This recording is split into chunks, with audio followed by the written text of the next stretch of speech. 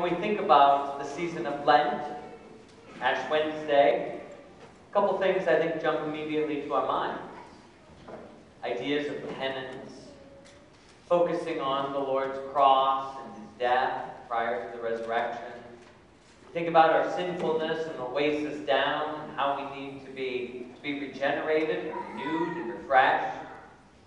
All of these things, the sacrifices, the sufferings. But I don't think, ultimately, that's what Lent is about.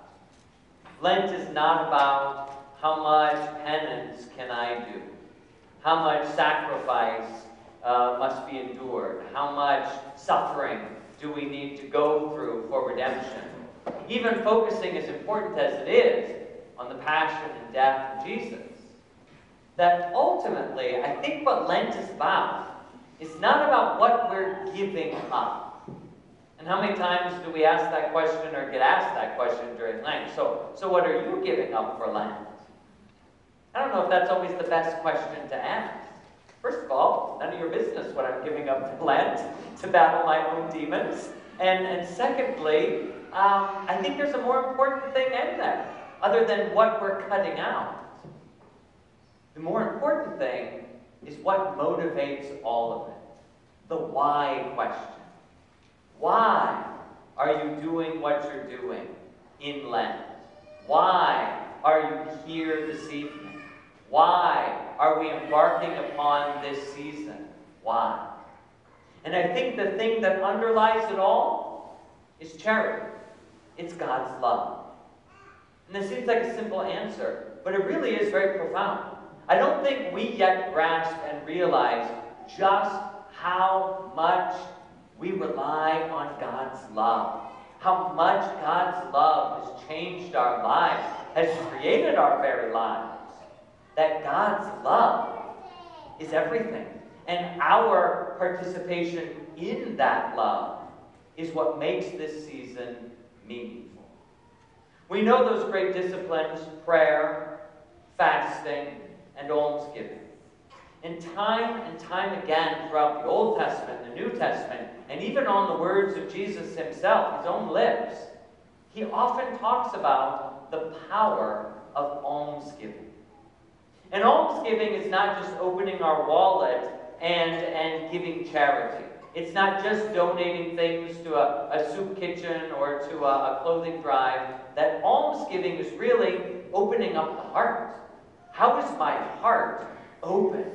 Because when my heart is open and God's love flows through that, you can think of it almost as a very powerful sort of cleansing out of the sinful cholesterol. The speedier that blood flows through, the more it breaks down everything that doesn't belong. The more and more that love flows through us, the more and more sin is purged and washed away.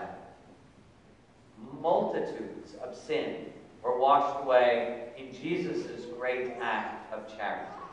The great act of love on the cross that we didn't deserve. That was total charity. That was almsgiving personified. So as we go into this Lenten season, I think that the most important thing for all of us to do is to focus on our love. How can I grow in love? How are my relationships doing? Where are those friendships that are failing? Where are those people in my life that I have trouble with, or that I have hurt or have hurt me, or whatever? How is my love to be perfected? And the more we're able to love and to love deeply, the more we're able to know then what this season is about. And then as we cut those other things out of our lives, the things maybe that we give up, or the other things that we're going to do during Lent, then those things take on a whole new meaning because they are inspired by the love of God. And I just want to look more like Jesus for those people that I encounter. So coming here tonight, we are essentially saying the old self needs to die so that a new self can come into being. When the ashes are placed upon our foreheads, we will hear one of two formulas. Remember, you are dust, and to dust you shall return. That this old self is dying, and that's okay, because a new self is coming to life. Or repent and believe in the gospel.